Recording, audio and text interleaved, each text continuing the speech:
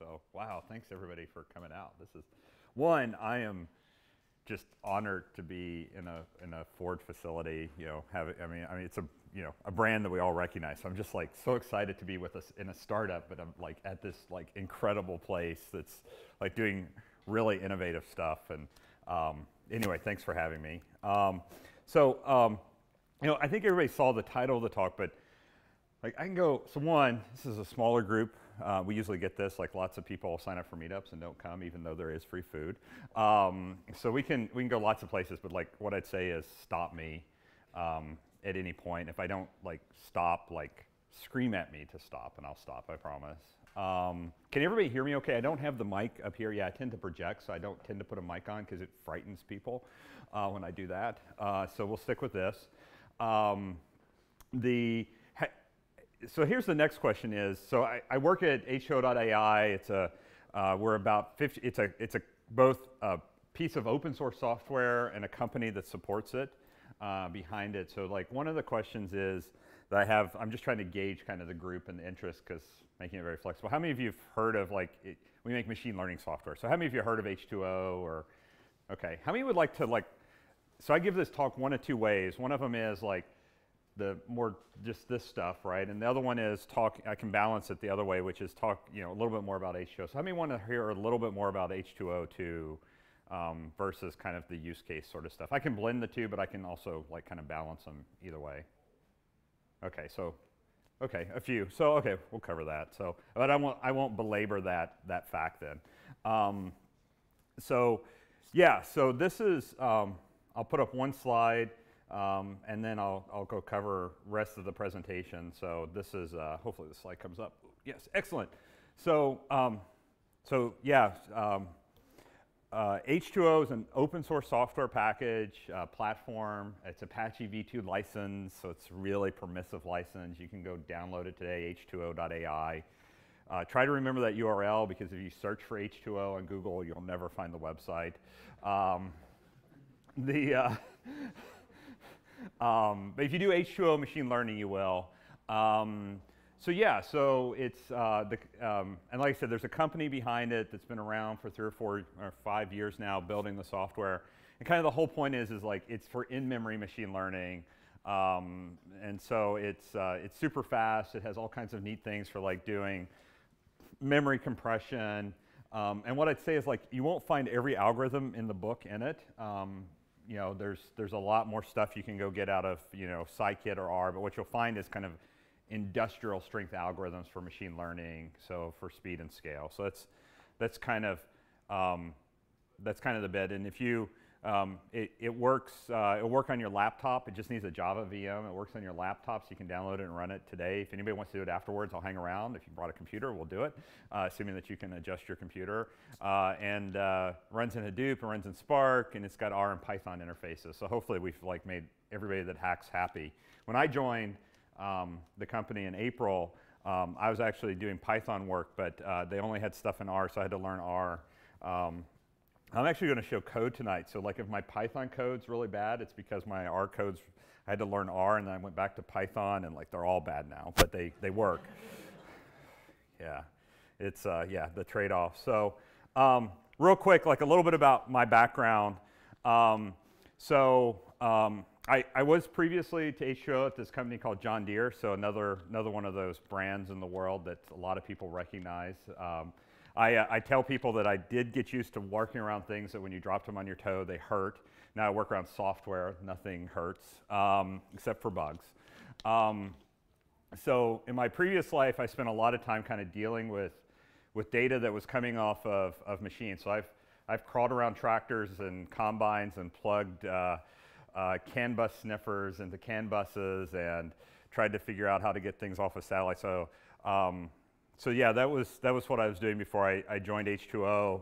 I did that I worked at Deere for like 13 years, and then, but the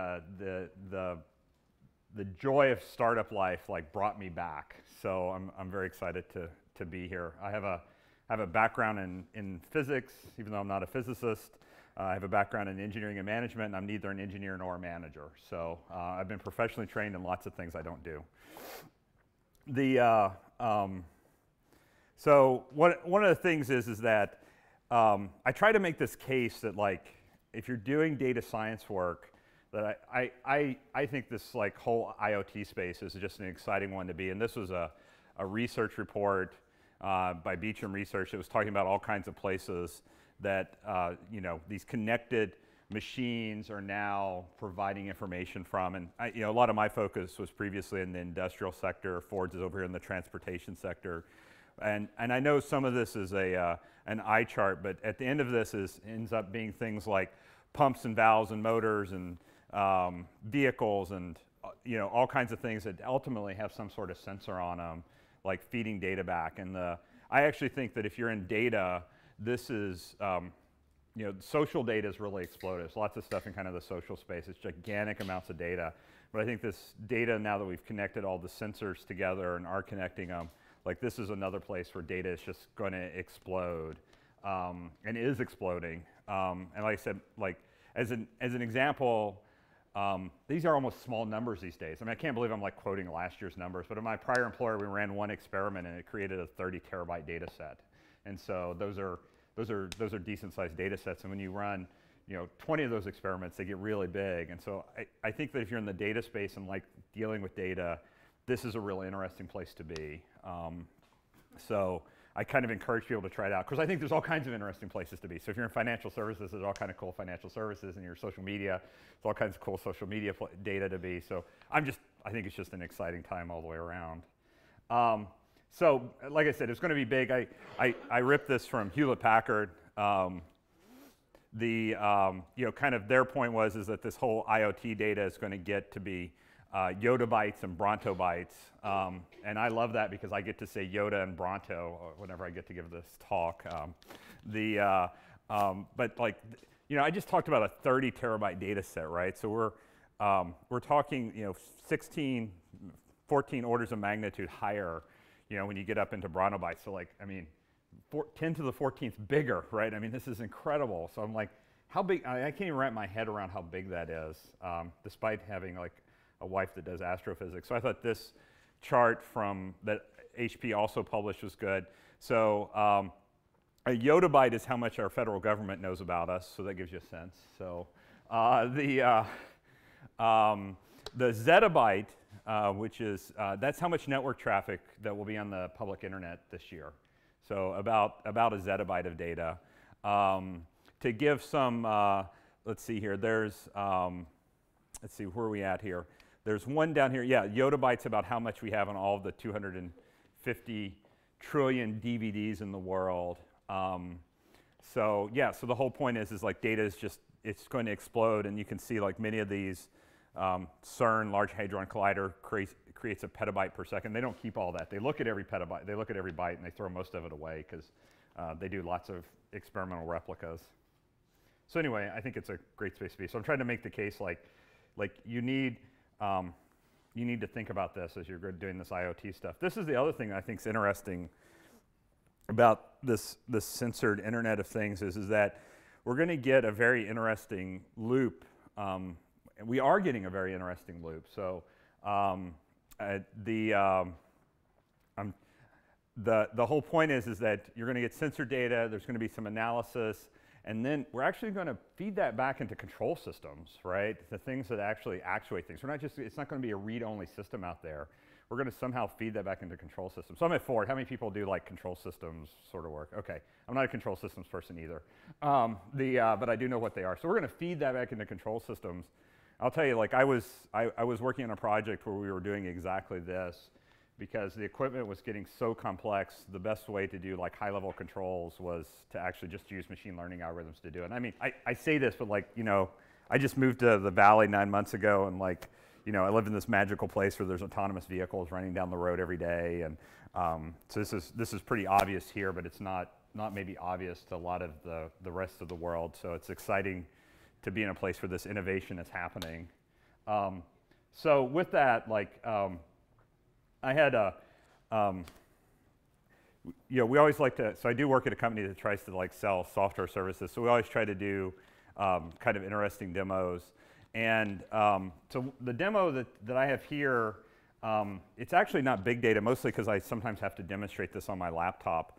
But it was a data set that was generated by the, I forget the exact name of the professional society, but it's the Prognostics and Health Management Professional Society. So the people that do machine health and prognostics, they wanted to see if machine learning, or data mining techniques could actually be used to predict remaining useful life. So they went out and they got this software, actually from NASA down the road, called the Commercial Modular Aero Propulsion System Simulation, or CMAP software. Does anybody know this software? Like, I've been trying to get it. Like, my government won't give it to me, because I would like bigger data sets. So they generated a set of data out of this, and what they did is they simulated 250 turbofan jet engines, so 40,000 pound thrust engines. So look outside of the wing of your Boeing or Airbus aircraft, and that's the class of engine we're talking about. They generated the data. They simulated a few things in the data that made it nice and hard. And the things that they simulated is they simulated manufacturing variability. So every one of them already came out with manufacturing variability, because that's what happens. They simulated, they actually produced 4 data sets. The most complicated one is the one I used here, which is they simulated 2 failure modes. So there are actually 2 different failure modes that each one of these engines could go through. And then they simulated them in 6 different operating regimes. And the challenge was, we're going to give you about 250 of these engines to look at, and we're going to run them until they reach remaining useful life of 0, which means they're not useful. Like, you have to do maintenance or something on them. They can no longer perform up to their specification. And another 250 that you see part of their life, and you're to predict how much time's left for each one of them. They also came up with their own metric. I always love these. Like, you can't just go use root mean squared error on it. They came up with a metric, and basically they penalized you more for saying that there was more useful life than the machine actually had available, which would be important if you're in a maintenance regime, right? You'd like to actually do your maintenance ahead of time, not afterwards. That's what we're trying to avoid. So I actually worked on this data set, and then I found this paper, which was made me realize I'd done a lot of work and replicated somebody else's work independently, so that makes me feel good. But that's about all it did, because he did a really great job. So one of the things is, like, so you have all these, about 23 sensors of data. You get 1 observation per operating cycle. That's all you get. And so now the question is, like, from a data representation standpoint, how do you represent it? So the simplest thing to do is just leave it alone. Like, use all 23 sensors as if they were a point in time, and use machine learning algorithms as this nonlinear transformation from the sensor measure to your target variable. The alternative is to do phase-based embedding. So somehow either use time delays or derivatives or integrals or some other phase-based embedding, and use that as a way to do the machine learning algorithm on it to represent the data. The challenge is that you get to higher and higher time steps. So I have this strong belief, and I use the title, and I was glad somebody else did it, which is just sometimes the simplest thing works, right? Sometimes it's very simple. Transfer from what the sensors are telling you to the state of the system works good enough. And so that's actually what I tried, and I had added this, I had also added this Kalman filter to the end of the machine learning pipeline, which I thought was a new and unique approach until I found this 2008 paper afterwards. So the approach is to treat each point in time. So this is, one of the things is, I promise I won't run through this. So if anybody's not familiar, this is a Jupyter notebook, Python code. Like, if we're going to do data science, we're going to look at data science stuff, not PowerPoint presentations today. So is that OK? Yeah, OK, good. So I used, because I work at H2O, I used H2O for everything I did on this. So that seems kind of obvious. So if you've not used H2O before and are interested, you can use it from Python. You just import the H2O library. And I've already got this running, but you can run this H2O init, and it actually starts H2O automatically. It starts it not in the Python process space, but in the Java process space, and gives you some diagnostics and says it's running. And that's really all it takes. You do a if you want to install it in Python, just it's on PyPy. You can do pip install of it. Lots of different places. Over time, I've added much of columns, but the data they sent didn't come with headers, so I had to define all the headers. That's not so interesting. This is kind of the first step. Is so one of the things about H2O is that we tried to make it look as much like pandas and scikit as pandas and scikits is. So because when we did the R API came first and the Python API came later, and I'll tell you, like the first version, this is all in open source. Like if you go to GitHub, you can go find the history and figure out what the old API looked like. So in the old API, it looked a lot like R, and the Python community went, whoa, like we're like, hold on here, like. So we went back over the summer and like completely redid the Python API. So if you've touched the Python API, let's say 5 months ago, it's not completely different, but it's almost completely different. And we try to align it much more into what like the Python community is used to using. So the simple things like uploading files, put the train-in data set into H2O. There's a method just like you'd expect in pandas called describe that give you summary statistics. Like I'm not going to walk through all these. This is maybe more interesting is that we actually, when this data came in, it didn't have a target variable. It didn't actually have remaining useful life. It just had cycle 1, cycle 2, cycle 3, cycle 4. So you needed to create the target, which is how many were left, counting down to 0. And the reason I showed this off as code is not as specific code to learn H2O, but it is a little bit. But the whole point is like this is typical of like kind of feature engineering stuff that you might do in any sort of business context too, which is go take a data frame and group it. So I had to group it by the unit, which is the name of the turbofan engine. Figure out what its maximum cycle is. So do some sort of summary statistic by group. Merge that summary statistic back into the original data. And then in this case, run a final step of actually calculating that. So the thing is like when you run this, I believe I can actually, I'll go ahead and run this. So this is H2O commands that are making call. I mean, this is happening.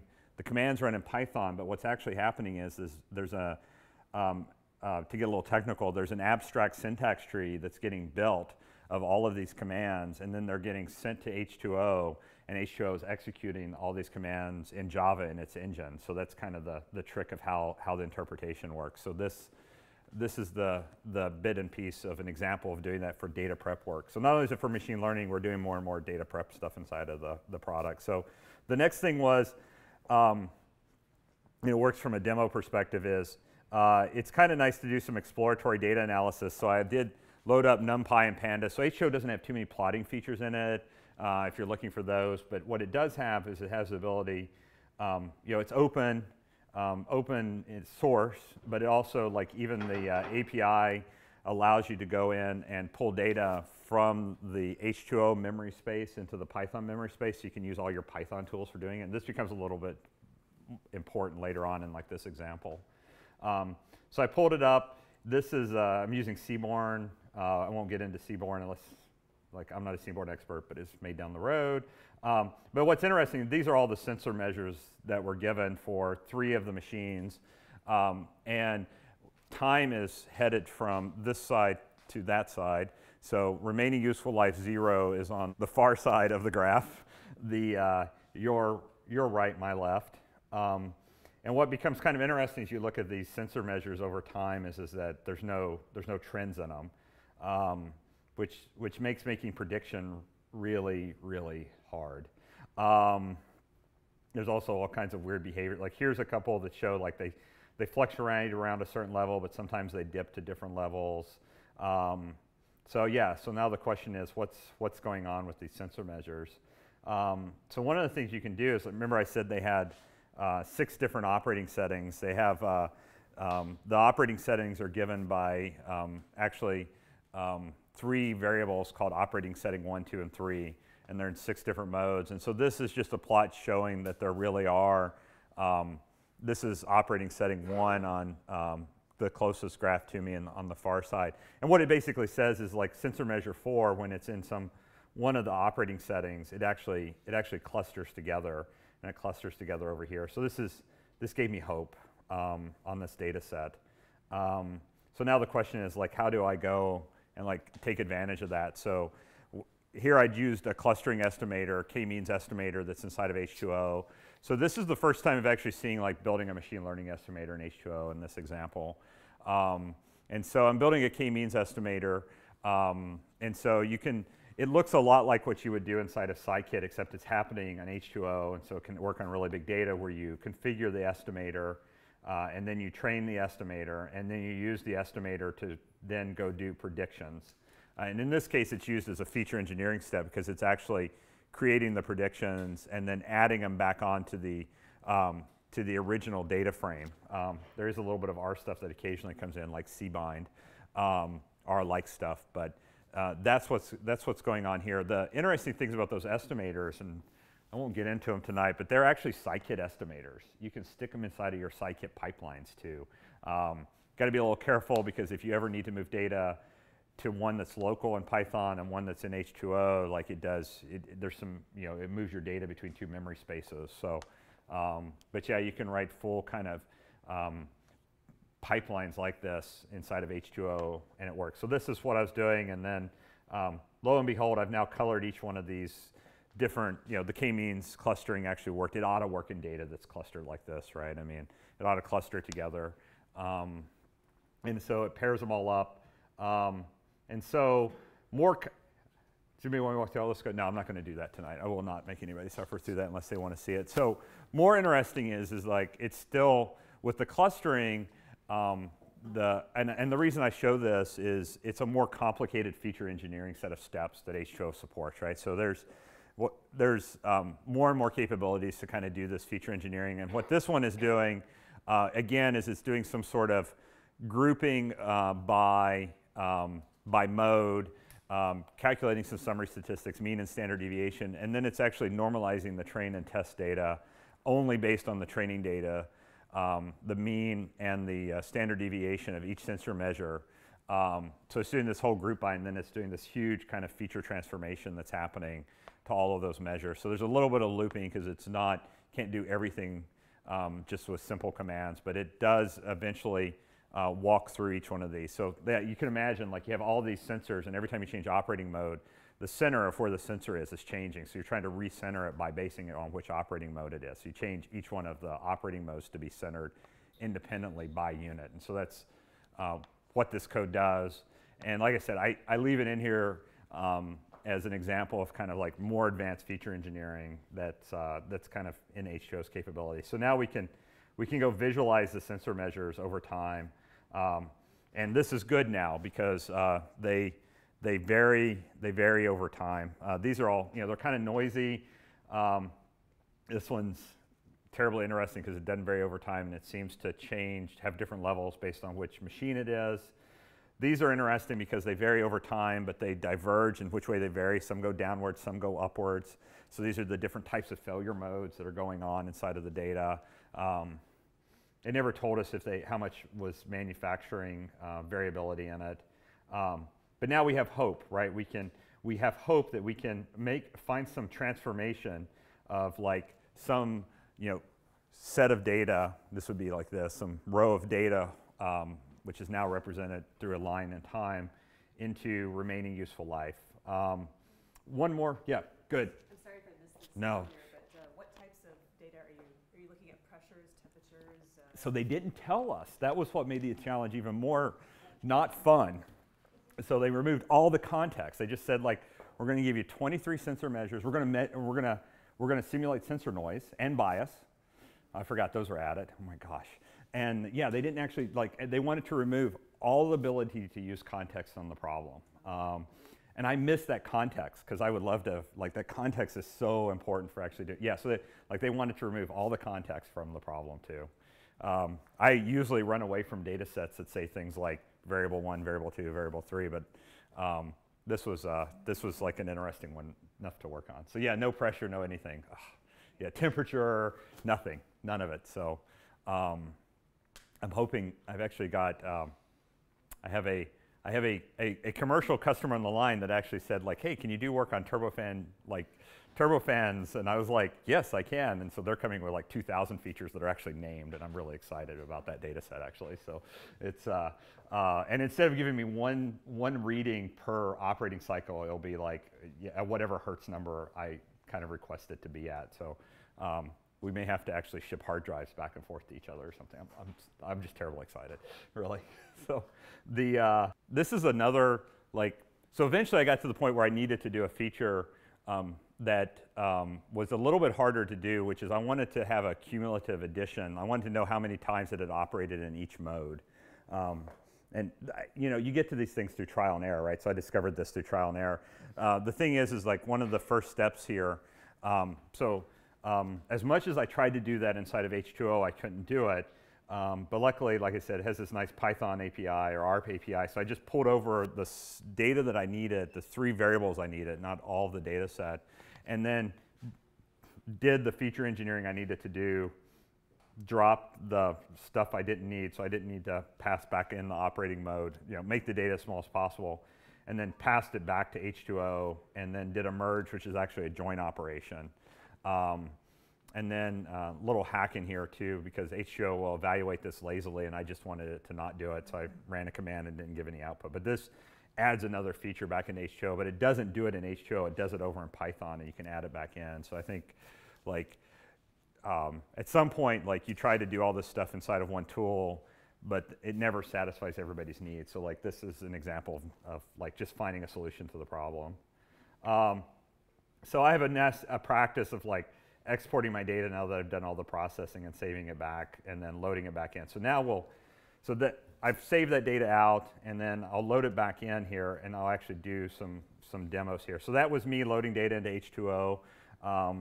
Then this is, there's a bunch more variables in that data set than I actually decided to use. So I name which ones I want to use, and I kind of display them here. So these are all the counts in mode. I removed all the sensors that had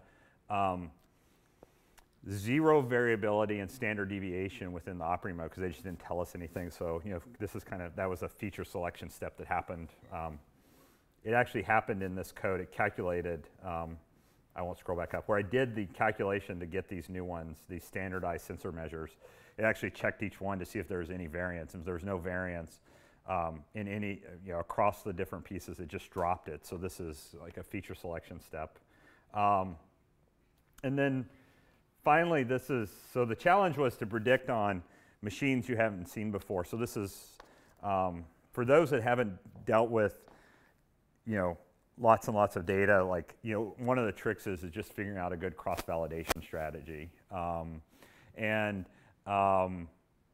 The cross-validation strategy I used was the same one that the challenge used, right? It's very straightforward. Here, you're going to build models on some machines, and you're going to predict on ones you haven't seen before, as opposed to building models on machines you've seen and trying to predict something about data sets you haven't seen on the same machines. So having dealt with a lot of spatial and time series data, two, you have to be very careful about autocorrelation issues if you're trying to do prediction. Unless, of course, what you're trying to do is memorize, and then autocorrelation can be your friend. So yeah, so this is just doing a cross-validation.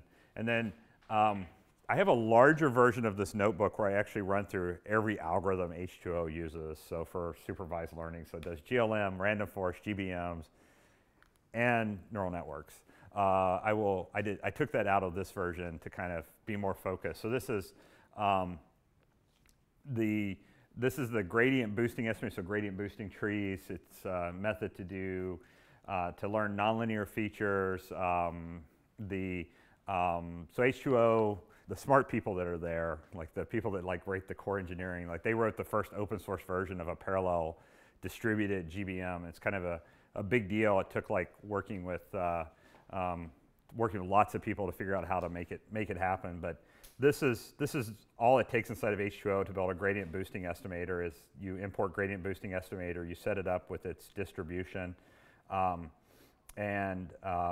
one of the things is there's I'll say enterprise-y class things in it. So this one actually says when H2O GBM runs, if it has a validation data set or cross-validation data, it will it will, in one pass, both build models and score on validation data. So there's no kind of multiple passes of like build model, then pass in some other data set and do validation. It does it all kind of in one pass. So what this chunk of code that I've highlighted does is it says, score at each tree that you build in the GBM, use some sort of stopping metric. This isn't this was the best one that was available kind of from the selection.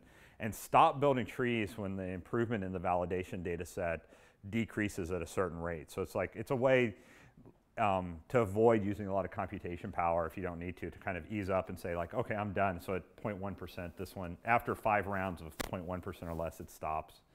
And so I'll actually, we're going to try, let's see, let's start there, re-import the data. Yeah, display those. I've done these demos enough times. This ought to just work. And then we'll rerun it. Yeah. So that's building a GBM model. It's doing 5-fold cross-validation. It's actually building 6 models in the background, 1 for each one of the folds, and then the final model where it looks across all of the different models and decides which is the right number of trees to build. That's the only metric that's kind of available for it when you have these stopping rounds. So it does some averaging of those. And then we may have to zoom in here. So one of the other things is that, that go away, model, get all models. So this is the H2O user interface. And this would be the model that I just built. Make this go away. I've got it, I don't have to look up there. So this is the GBM model that I just built. So there's always like this UI that goes with it too. This is the scoring history on the training data. These are the metrics for it. These are the variable importances across all of the different cross-fold validation models. You can see there's one sensor that contributed most to the decrease in variance of any of them, the sensor 11. But then it was mostly a matter of which modes you were in. So big surprise, the number of times that you operate it has a big impact. And then some other sensor measures. You can always go in and check each one of the cross-validation models and see how the validation data and the training data is performing, that it hasn't overfit. You can check the variable importances, so you can do sensitivity analysis. So every cross-validation data set's there, and so you can check all of those and check kind of stability of models. There is one cross-validation data set in this that's 4 out of 5 perform really well, and one of them has a lot of these variables flipped around. So it's I haven't dug into it enough to figure out if I can get some improvement there, but it tells me that there's something to be had. So you can look at summary statistics right inside of Python. That's what these are. The plots that I just showed you for the cross-validation model are also available inside of Python, so you can stick them in your Jupyter notebook and look at them, or you can go back and forth over to the UI. In H2O, there's hyperparameter searching. Yep, good. What does common filtering come into the picture? Oh, yeah, everybody's been waiting for this, right? So let me go down to the end. There's grid searching. So now this was the question is okay, I've got this data, and I've actually looked at I had written a bunch of code that was cross-validation data on it, and I just didn't really feel like it was performing great. So I did a couple of different tests of common filtering. So one of them was actually just, and it was almost a lazy method, which is really just a smoothing and signal processing method. So I took all the sensor measures and used the EM algorithm to build a common filter and then pass the sensors through as kind of a smoothing mechanism. And that performed okay. I mean, I've done a lot of sensor data and done signal processing on it to get rid of the noise in the data. LiDAR data was particularly bad. So what I ended up doing, how many are familiar with Kalman filters? Everybody came to a title that was about Kalman. Okay, so you're all experts on them, and I barely know how they operate, and I'm talking about them. I'll guarantee you that if you use them day to day, you know more about them than I do. So good. So don't beat me up, but do beat me up because I want this improved. So for those that aren't familiar with Kalman filters, it's a signal processing technique. That's one way to look at it. The reason that they're used in these is that they're a way to model linear dynamic systems. So the belief is that the assumption is this is some sort of linear dynamic system. You know, every time you operate it, the belief is that the remaining useful life ought to decrease by 1, right? So if it doesn't, we can use common filter, we can use our prior knowledge and the and the data from the machine learning to do them. And so there's some good introductions to Kalman filters for hackers, which is what I am. The whole step is like you believe you're in some sort of state. You make a prediction of what state you'll be in. So in this one, I would predict if I'm like got 200 cycles left, I would predict that I'm at 199 for the next one. But then I measure them, and then I use the filter that says, well, if this is my measurement and this is my belief, then my posterior probability ought to lie as these two combined. And I'll just leave it at combined. And so what I did for this with Kalman filters is I actually treated each one of those cross-validation models, and then the bigger one, I have like 10 models because I pulled some GBM models and some random forest models together. And so I use those as, now that I've done this nonlinear transformation from the sensor measures to remaining useful life, I use those as input into the Kalman filter, complete with this prior belief that you should decrease by 1. So that's what kind of all of these steps in code do, is that they ensemble all the machine learning algorithms afterwards through a Kalman filter. And I think this is probably like the only, to your point about like what were you measuring? Like I don't know what I was measuring. This is probably the only place I was actually able to bring like any domain knowledge to bear, right? Any context, which is every time I operate these, they ought to have one less cycle of remaining useful life in them. So this builds the state and the transition matrices for them, and then pushes them through a package called PyKalman to do that. And this finally does the final scoring on the data set, including the really weird exponential scoring on it. This score, 1626, was in the top 10 of the competition data set. So I used kind of, the top ones used, this is interesting and something I'm still trying to wrap my head around. Some of them used regular kind of fully connected feed-forward neural networks. I haven't actually gotten a feed-forward neural network on this to like converge. So I get lots of local minimums and they bounce around every kind of stochastic, every step that they take. So I just kind of stuck with GBMs and random forest for it. And believe it or not, that score produces a model output that looks like this, or this is the actual remaining useful life. And this is the predicted one. There's some bias in this model. And obviously, the less you've seen of it, the more noise there is in it. So there's lots of opportunities to improve this. Like I said, it's only a top 10 score. But yeah, that's where the Kalman filters actually came in, was combining the output of the machine learned models, this transformation from sensors to remaining useful life in some nonlinear way, then ensembling those together to actually to build the output. So and I think those are interesting places to like go join things together. Like there's no reason why people that have we got years and years of sensors and signal processing stuff together. What else am I doing on this? Oh, I started experimenting with recurrent neural networks. I'm not an expert or even very knowledgeable in them. So I think there was like a follow-up competition that was sponsored in this, and like all of the top 5 are all LSTM recurrent neural networks. So there's a lot of space in that. I don't have an algorithm in H2O that does that, so I didn't do it. So I kind of have to keep it there. So I think with that, thank you all. I'll hang around for however long anybody wants to chat about anything, or anybody wants to give me any critical feedback, so I appreciate that. So thanks, everybody. Enjoy the great facility. Yeah.